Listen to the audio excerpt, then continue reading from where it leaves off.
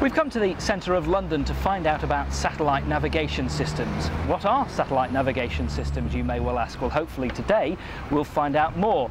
There are quite a few different versions available on the market from leading manufacturers like Philips, Blaupunkt and Alpine, which is the one that we're going to test today. So we're off now to Regent's Park to meet the man from Alpine, who hopefully is going to show us how it all works, and hopefully we won't need any more of these.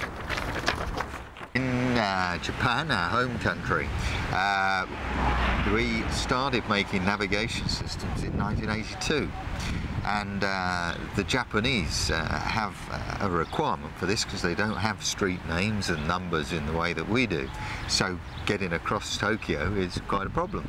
I mean, without giving any trade secrets away in terms of numbers you want to sell here, I mean, in Japan it's been an enormous seller, hasn't it? Sure, I mean, it's selling now 400,000 units a year, so it's a huge market.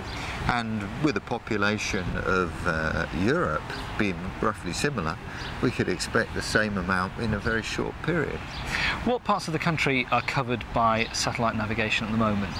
Well, it's the map area that is important, and the database presently is within the M25, Kent, Surrey and Sussex, but it will quickly roll out over the United Kingdom until the end of '98 when it's all complete.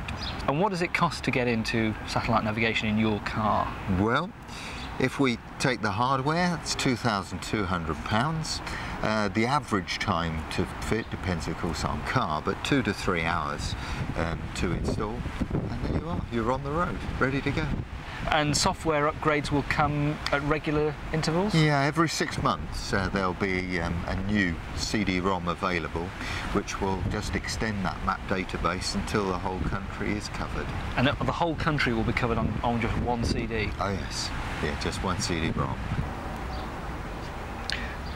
So this is an important part of the system, Graham. The CD is contained in that little unit there? Sure, everything is in this box. It's a car radio size, and the entire road network of the United Kingdom will be on the one CD-ROM. So inside the car, everything looks nice and neat. You've got the one LCD screen, which is actually built into the dashboard in this particular car. Tell us then how it actually works and how you program in the information to get you from A to B. Yep, we've got an aerial the size of a matchbox on the rear shelf. We've got the CD-ROM unit in the rear of the car, and the video processor box for driving pictures.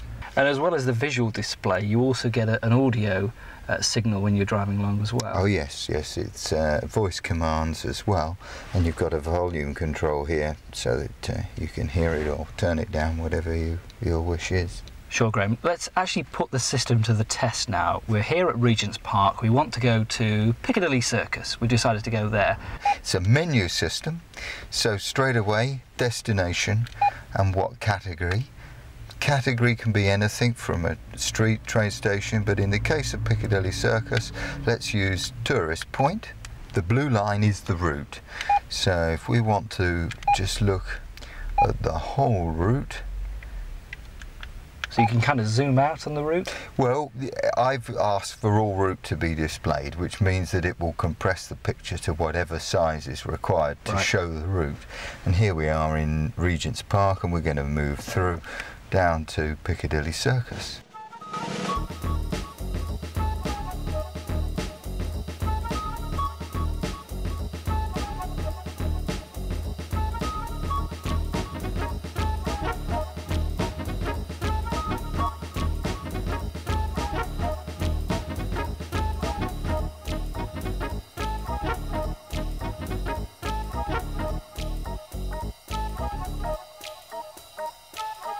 So Graham, we've arrived here at Piccadilly Circus with the help of your navigation system. It's got us here safely, and the right route as well.